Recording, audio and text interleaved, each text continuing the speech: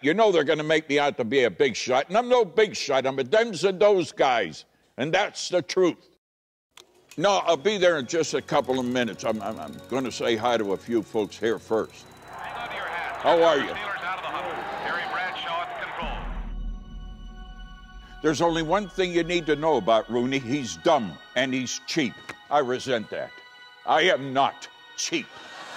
Chapter 1 of that book is going to have to be about the church.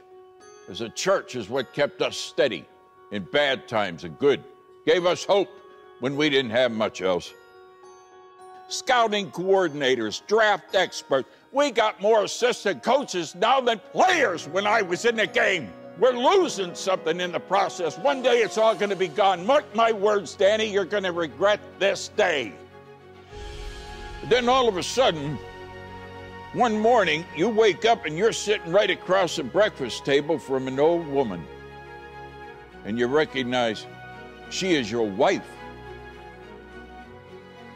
And she is more beautiful, more radiant, more wise than ever. That's me, the chief. You know, nobody ever calls me that to my face. Why is that? A horse player, a bootlegger, I got lucky, I stuck with it until I finally got the ring. Boom!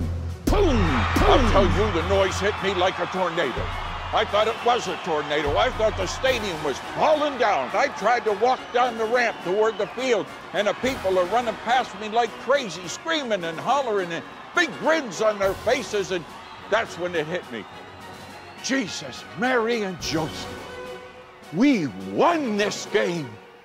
Oh, my Lord, we won this game! Oh, and I never saw a single second of it. Now the skies over Pittsburgh are bright, and their outlook is black, and we are their champions.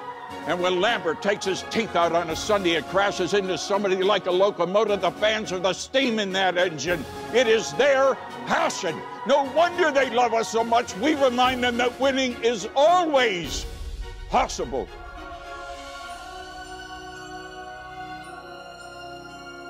By golly, sometimes you do catch it. And you got to be ready for that one, too. A life can go like the Immaculate Reception. Mine sure did.